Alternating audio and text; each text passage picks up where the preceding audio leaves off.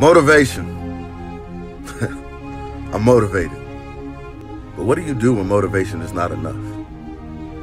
You rely on your work ethic. You rely on your discipline. That's mentality.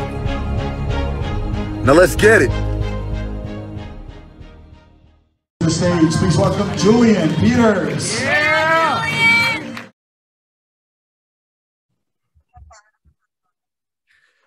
What's going on, everybody? This is Julian with My Mentality Podcast. For those listening, welcome back to my voice.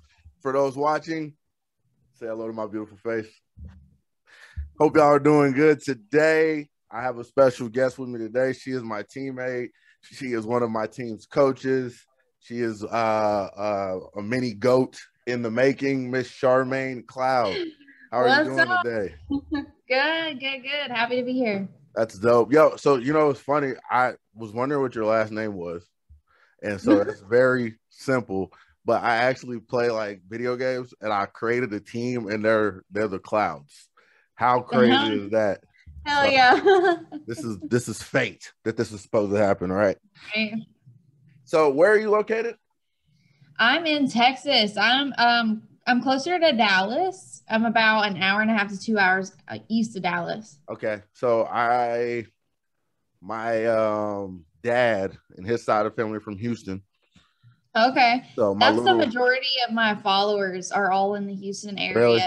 I do a good bit of traveling down to Houston, going down to Alphalete. I've got a couple of friends down there. So that's where the majority of my following is. That's dope. Yeah. So I lived in Arlington for like a year. Okay. Also, I got family in Oak Cliff. That tells you anything. And then my Okay. little brother plays football at UTSA. So Okay. Dang, why didn't you come to Texas? I hate it. What? Yeah. I'm originally from Oklahoma. No. I'm originally from Oklahoma. Where? Oklahoma. Oh, okay. So Houston is like the second home because that's where like my dad and his side of people are from. But it was just too busy. Like I like low key areas, and every place I've been to in Texas has been busy. Okay, I get it. So and Texas where it's at though. I can hear a little Texas draw in this voice as well, which is kind of funny.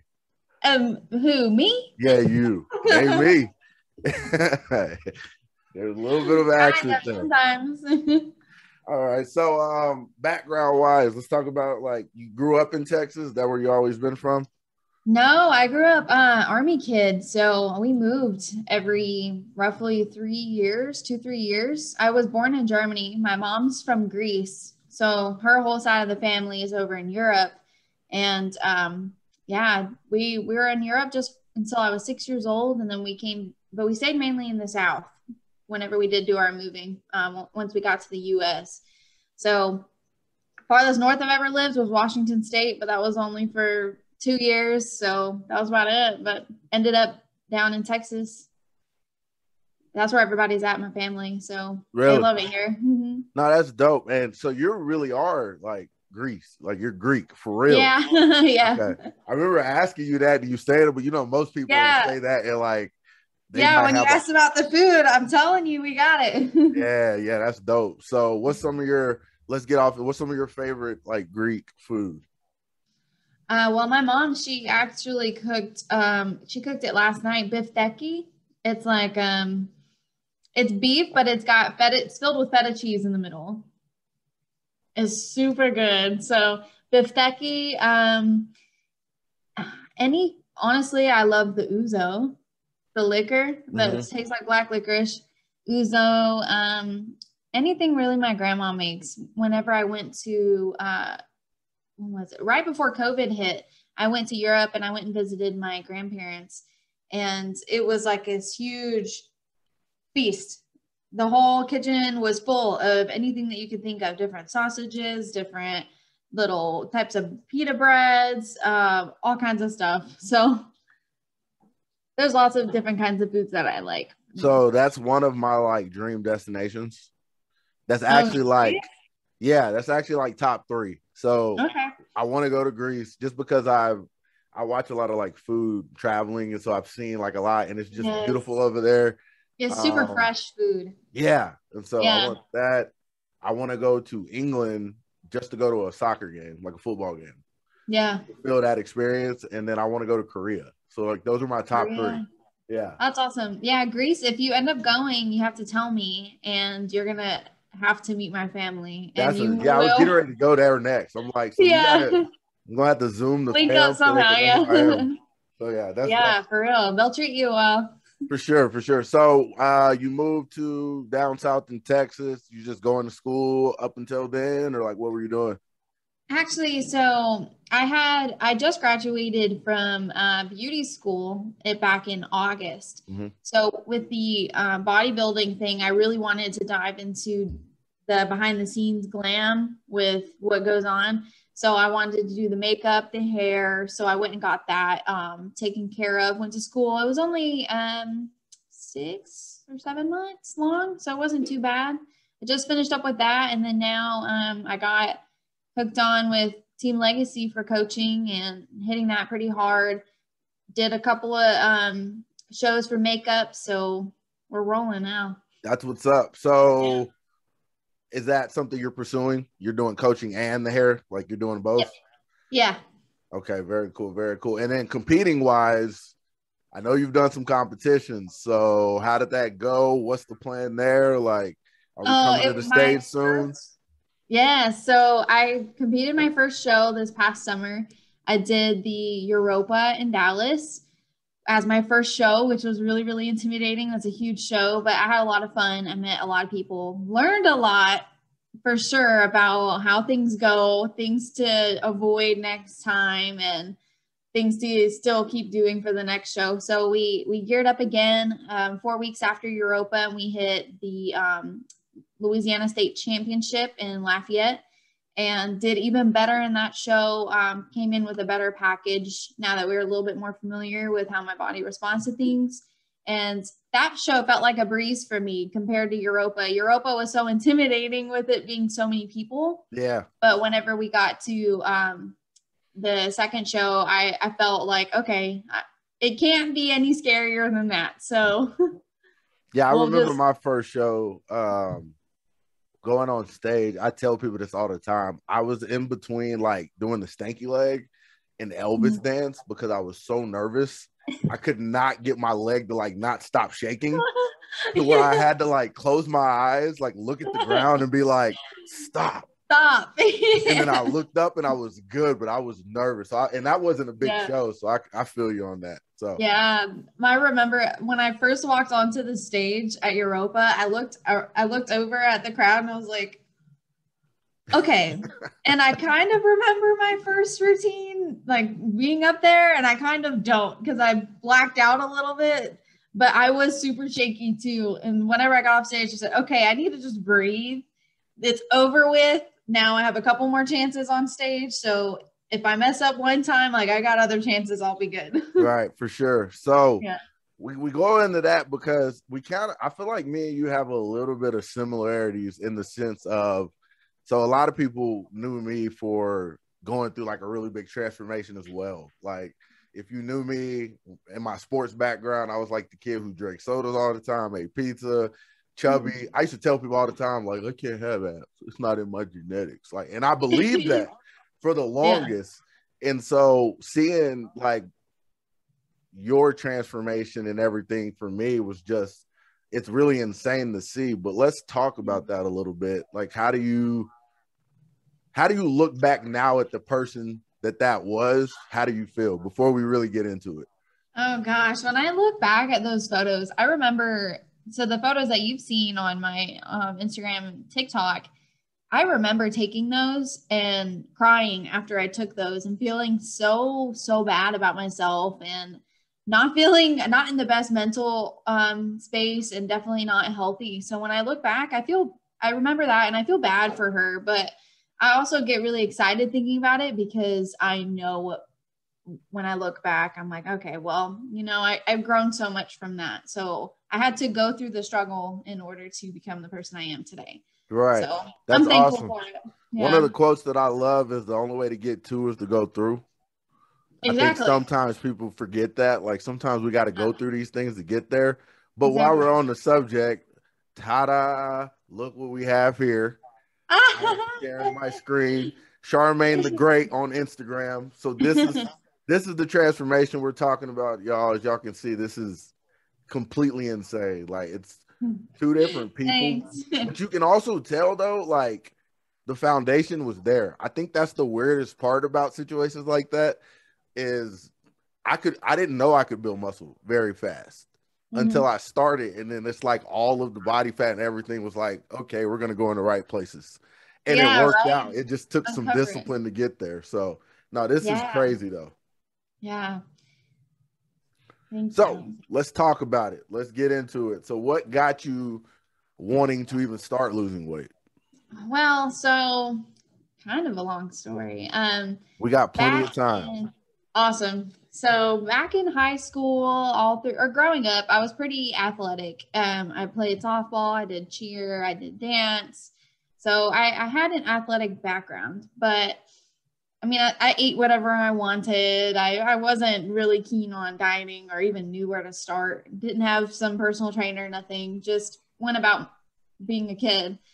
And I kind of started to get a little bit more into the gym. With my dad being military, he's always been super active and wanting us to also be active and not be lazy, blah, blah. So I started to get a little bit into the gym at the end of high school. I would go along with my dad, but then I got into college and everything changed from there. I did the partying. The freshman 15 was definitely more than 15. And so I gained a little bit from college, but not too much. But I got into a relationship and it actually ended up being a very, very toxic and abusive relationship for me. And that's where things really, really hit hard for me. I got very depressed. I started binge eating. The drinking kicked up a lot more. And that's where my weight really set in. Within a year, I had gained like about 55 pounds within a year. And so with that happening so fast, I got hit with a lot of health problems. So I started going to the doctor, started having some issues, and then we did some blood work, and doc came in and said, hey, if we don't start making some changes here, then you're going to be diabetic. You're already starting to have issues. You're running into pre-diabetic here. And I was 21 at the time, and being told that at 21 when, you know, your whole life you've been the athletic kid, you've always been, you know, pretty active, relatively healthy for the most part, that scared me. And the thought of having to be, my grandmother's diabetic, and with seeing how she's had to live and the adjustments that she's had to make, that's all I thought about. And I remember thinking, I don't want to live my days like that, or have my kids worry about, or when I have kids in the future, have them worry about me and my health and if I'm going to be okay, and it carrying on to them with them genetically. And so I knew that I needed to take that step. And that same weekend that I found out that news, my mom, she competes. I went to my first bodybuilding show with her to support one of her friends that was competing that day. I went to the Texas Cup, and there I met Angelica Teixeira. And she is an absolute doll. And I had no idea who she was at the time. And she talked to me and she gave me some really kind words and encouragement. And of course, looking at her, I was like, gosh, she looks amazing. Mm-hmm. So I was gawking at that and really taking in everything that she said to me. And she was very inspiring and pushed me to, she said, I want to see you compete one day. I'm like, okay, well, I got to do it. If you of all people are telling me to. Right. So I sat down and I watched the show, and I really, really just was completely overtaken by the whole atmosphere. It felt like a really big, genuine community, and seeing everyone come up on stage and seeing not just like how amazing they looked, but how empowered they were. And you could tell they had been working so hard for that one moment. And I wanted to experience that too. And for selfish reasons, and also just to be healthier and work for something that I have never achieved before. So from then on, I set out to do it. I said, okay, well, I'm going to prove to myself that I can lose this weight before I put any money into competing, because competing is expensive. So I told myself, okay, well, we're going we're going to learn how to lose weight. And at the time I had no money for any kind of personal trainer or to do anything like that. So I had to learn from myself, from the internet. And every once in a while, there was a girl that I followed on Instagram that she put out like we'll do one-on-one online training for like $30. So okay, I'll try that and see how that was. I didn't really find it very good for me. So I had to also learn that what worked better for me and my body. So just diving into that and really listening to myself. My first month, I lost 30 pounds. And I got down to 109 pounds within 2.5 months. And so it was pretty crazy. But I got very invested, fell in love with it. It was my runaway from my at-home life not being so great. So, but that also got me the courage to leave that relationship whenever I started to realize that not only physically could I be strong, but also mentally I could be strong enough to leave and live the life that how I'm supposed to for me. So yeah. And then I finally hired my first coach, and I had very little muscle from the very fast weight loss. So we started building. I started learning what it was like to eat, to gain muscle, how to lift accordingly for bodybuilding. I learned a lot there. And then I eventually moved to Team Legacy and during my prep, and I had an amazing time with Chris coaching me. It was really great. I learned a lot there too, seeing how different coaches do different things. He saw my passion within it. We hit the shows, did really good. And then after the show, reversing, he asked me about coming on to Team Legacy and as a coach. And I was like, really? Are you sure? So I was really excited just to be able to look back on what I've experienced and and what I needed from a coach and be able to be that person for someone else. Right. One of the things I really liked that you said was it wasn't just physically, you were stronger mentally to be able to leave that situation, because I think a lot of people miss out on that in bodybuilding. And they think because our outsides are so big and muscular that like everything's okay. And I'm like, there's a lot of insecure, heartbroken people that just start picking up weights and still have yet to address what's really going on in here. Why did I get to that point to even make me start lifting? So I really like that you said that, and props to you for being able to do that. That's dope. Thank you. So, okay. And now I'm going back and I'm going through everything you talked about. I know it's a lot. No, your mom competes. Yes, she does. We have a mother and daughter show coming at some point. Yes, it's only right. I mean, we've talked about it. I know we've got to. We've talked about having that moment quite a few times. So to be announced. Stay tuned. That's awesome. Hopefully next year. That'd be really awesome. Yeah, that's awesome. That's awesome for sure. So when you're going through the weight loss process and then you get out of it and you're, better, do you ever find yourself being drawn back to those thoughts of when you were binge eating, when you were going through that? Oh yeah. Especially coming out of, like my last show, reversing. No one told me how difficult reversing can be, after a show, but also how important reversing out of the show is. So I knew that, okay, well, we've got to slowly add some food in, let's reverse out. But I didn't realize how lost I would feel after the show. That first week after the show was finished, I honestly, I got pretty sad. I felt like I had lost purpose in a way. I'd worked so hard to get to this one goal, but I just had to take a step back and realize that, okay, just because we hit this goal doesn't mean that there's no other goals. We just need to create a new one. So, but during that time, with me being so emotional, I had to fight back those urges for binge eating, because at the time or back in my past, I would get very emotional and I would turn to food as an outlet. So I even can say, because I recently just got out of a divorce situation, And I did not understand. I understood the power of food, but I even started understanding it more with the fact that like I wouldn't get hungry and crave till about 9:30 or 10 at night every night. And Oh yeah, that's what that was all for me too. Yeah. So what I figured out was the reason that was is because I was home alone. Those are normally the times where it's me and wife, we're chilling, the dog's there. Like I don't have a need to go get food because I've already eaten. We're just hanging out.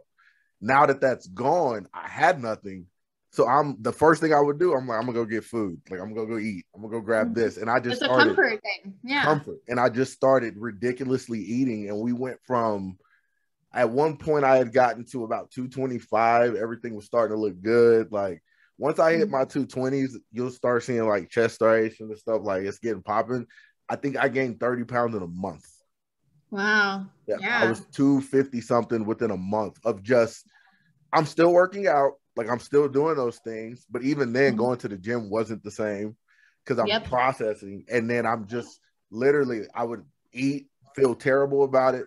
Wake up the next day, I'm gonna start my day fresh. I'm gonna be back on diet, and then again, 9:30 or 10, I'm gonna go grab something. It'll be all right. I'm not doing a show. Oh, just one more day. Yeah. Oh, I got time. Yeah. And it killed me. So I understand that. So what about as far as confidence goes? How did you, was there a struggle being confident after the weight loss? After the weight loss, I would say my like reversing out of the show. No, just in general, just from like your transformation. Because like you said, you were dealing with that, you were getting out of a relationship, you're getting better mentally. But like I know some people struggle with being confident and not seeing that same person. So was that any of that going on or? No, honestly, my ex really hated my my love for the gym. When I would go to the gym, it would always be an argument, or it would be it would just turn into, because it was something that I had that was mine and no one could take from me. Right. And with him taking so much from the other parts of my life, he saw me have that moment and he didn't want that from me. A terrible relationship. But so with me growing and getting more stronger and starting to feel more confident because I'm losing this weight, I feel good. I'm starting to see some, definition, feeling great, wearing the clothes I never thought I'd ever wear. I started to grow. And then as far as the relationship, it just started channeling down. But the good thing with me going up and the relationship going down, as I felt more strong, okay, I'm going to leave this relationship because if he's not going to support me doing well and growing, then that's not someone that I'm going to spend the rest of my life with. So my confidence grew. And whenever me and him did separate, I honestly, it was hard. It was hard, even though it was a bad relationship, it was sad. So to eventually have to separate from someone. So I did take I had a little bit of a hard time with confidence afterwards, not knowing if, I would be in a relationship again, if I would ever find love. So so getting into that, it did affect my gym life. I think I took about 2 weeks off from the gym, which I hadn't had a day off, or I had a couple days off, rest days, but I didn't take any time like that away from the gym. So it was a bit emotional for me. And then I realized that how much the gym did mean to me, and that it was more than just building a physique. So I got back in and started to build back up my mentality again. Like, okay, all right, this is where I really need to be. Now let's work on Charmaine. And so continuing growing that confidence and within myself and finding myself and what I really wanted to do. Because I felt so lost again after losing someone and not having that person to come home to, and you know how I feel about that. So yeah, in a way, I grew confidently in many different ways. I would say more so I grew more confidence within who I am as a person rather than how I appear. Right. I like that. And I tell people this too, because a lot of people are like, how are you still going? Like, what are you doing? And I'm like, honestly, I'm too hard-headed. Like, I look at it like this. Exactly. I look at it at a point of, they're like, well, you know, do you still believe in marriage? I'm like, yes. You still believe in love? Yes. And they're like, how? I'm like, because I let her win if I turn bitter and decide that marriage isn't for me. All girls are terrible. Love is horrible.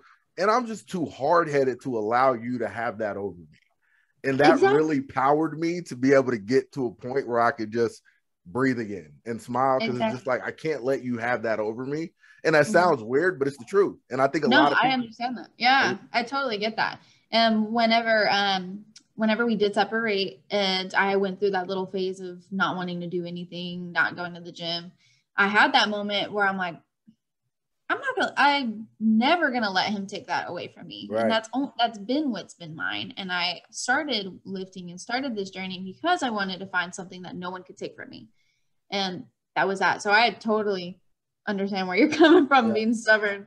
Yep. And that's it's interesting, the timeline. I started this podcast probably 3 or 4 months before all of it went down on my end, but it was the same situation. Like, this was mine. I started this. It wasn't a husband-wife thing, or it was mine. And it helped me because I had something. When I looked around, like, I'm like, nothing in this house is really mine except for what's behind me. But nothing in this house is really mine besides clothes and shoes, like the bed, the couch, like that was shared or she brought, but this is me. And I took that with me, and it was a good place to keep going. So I feel you on that. And I applaud you for getting through it and now impacting people the way you are. I think that shows a lot about you. Keep doing your thing. Charmaine the Great. Hey. So honestly, it's so weird when I hear people, my Instagram name was an accident. Really? Yeah, it was an accident. I was out with some friends. We were at dinner, and my Instagram name used to be Charlizzle Gets Fit. Yeah, that's terrible. Yeah, it was so bad.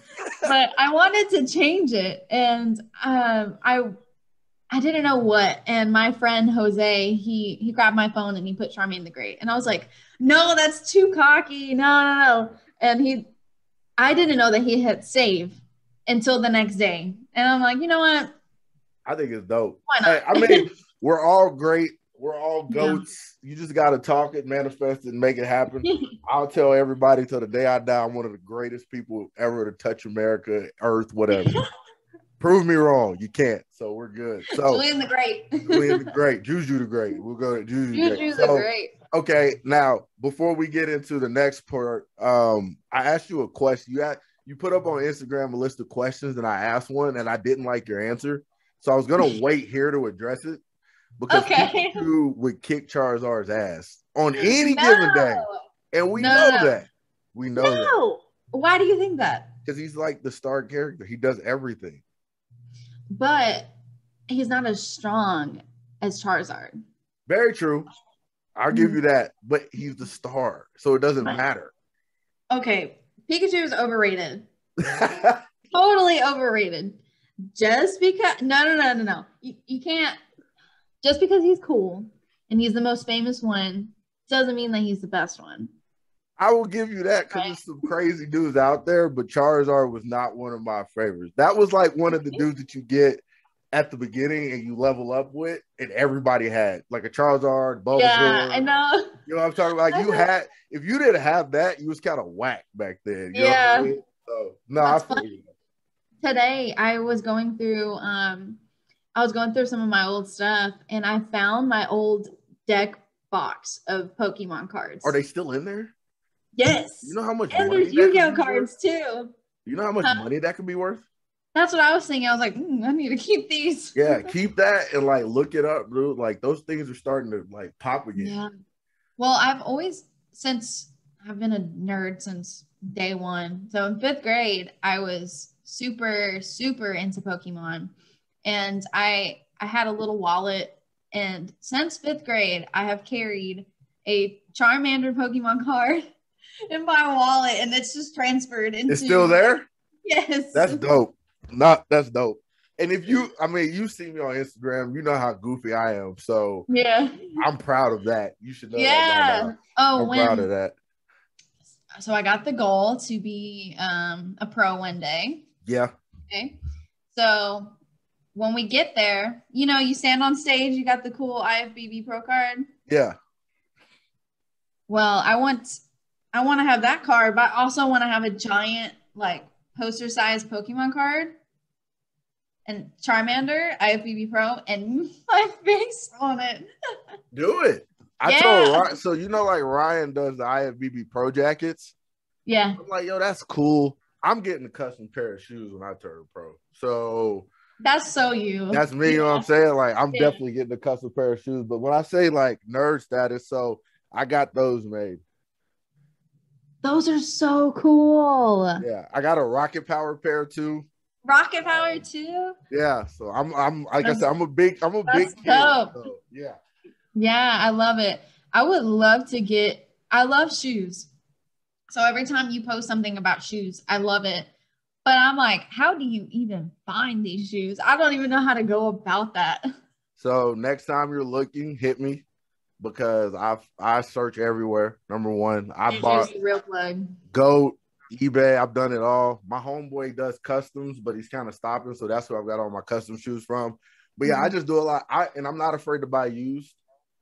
Some people are. I don't care. Like if it looks in good shape, I'll buy it. And to me, I wear most of my stuff too. So like, used is a thing. Like guys, I don't buy shoes just to hang them up here and be like, hey, look. Like I actually wear my stuff. So yeah, let me know and I can find whatever. But all right, don't get me started on that because we will be talking for like 6 hours. We'll talk forever. Don't do that. Yeah, at all. So you talked a little bit about coaching and what got you into it. How do you like it? What are some things that you see as strengths? What are some things that you want to improve on? And what is your overall goal with coaching? Are we looking at like the next Ryan Hinton in the making or like what's going on? Minus the transgressions, coach. Minus the transgressions. Oh, you're going to love that.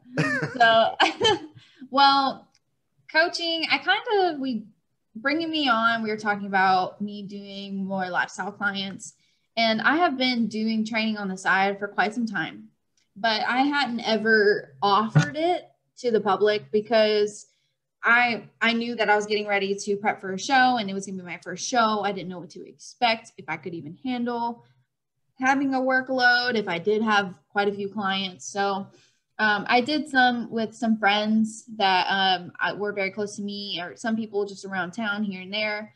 But I knew I eventually wanted to hit coaching on another level, but I just didn't know when.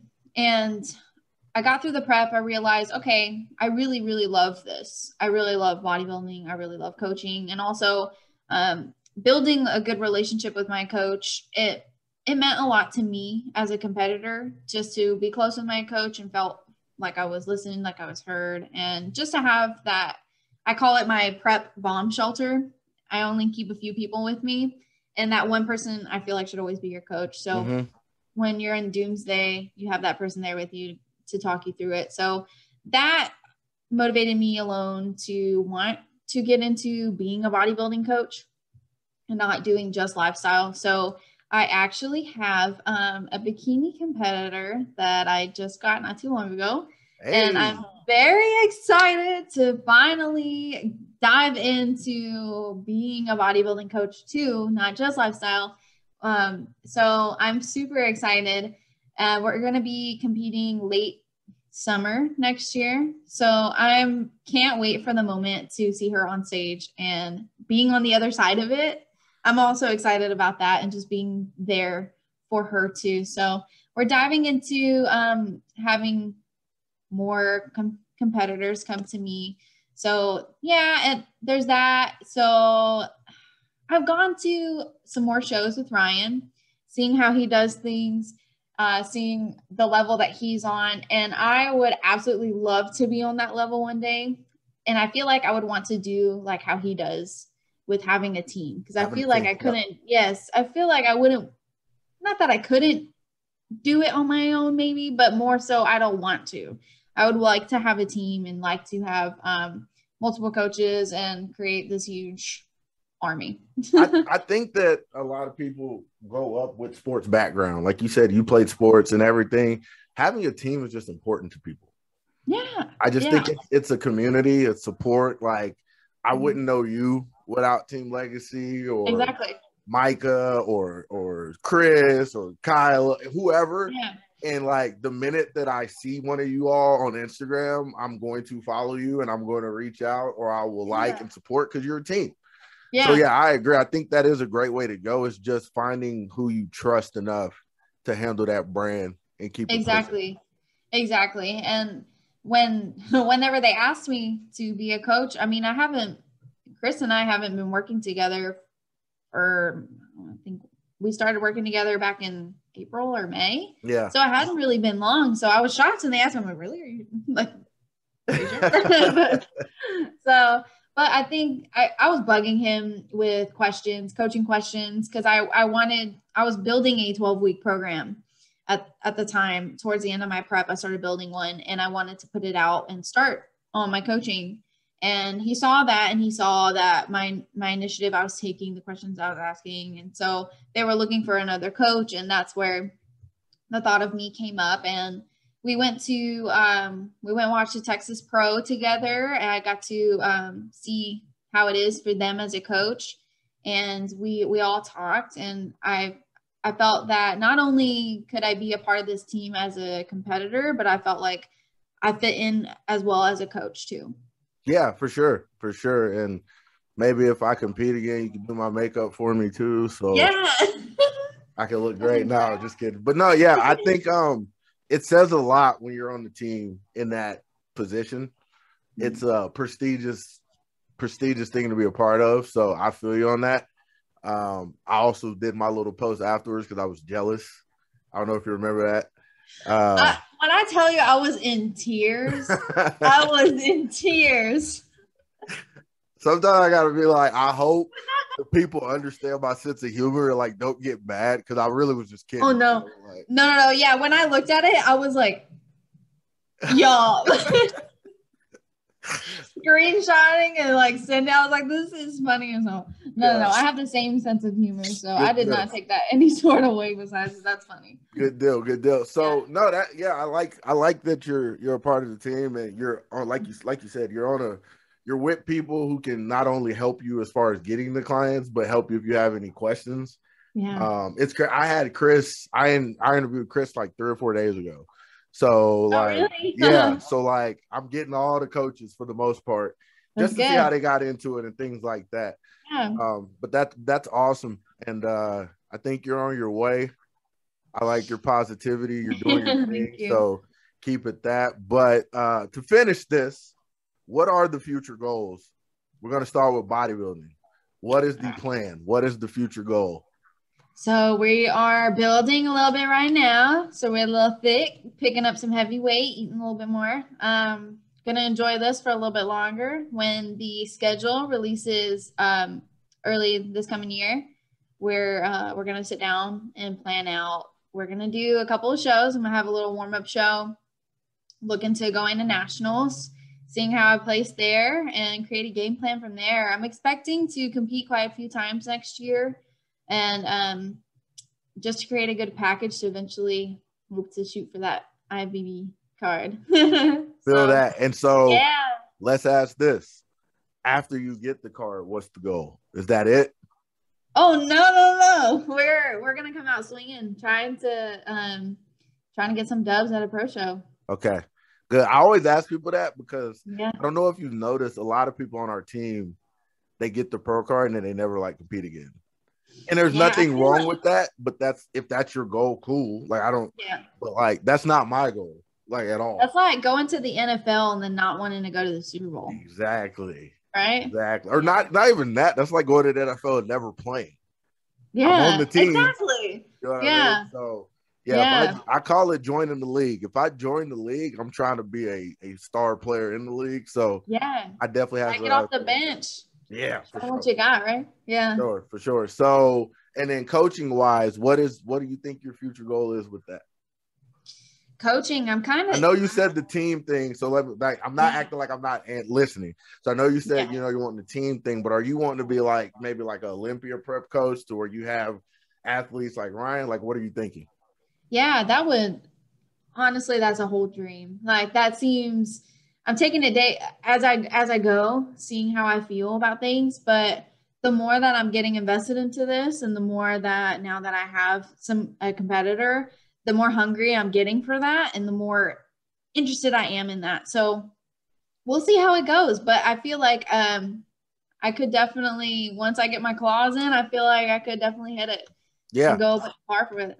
Okay, for sure. So we might be like Ryan. You might get on the Olympia stage as a competitor and then have some competitor at the Olympia that you're coaching. Yeah, that would be a dream. I don't even think people realize that at one Olympia, Ryan was competing and Spoon was in it.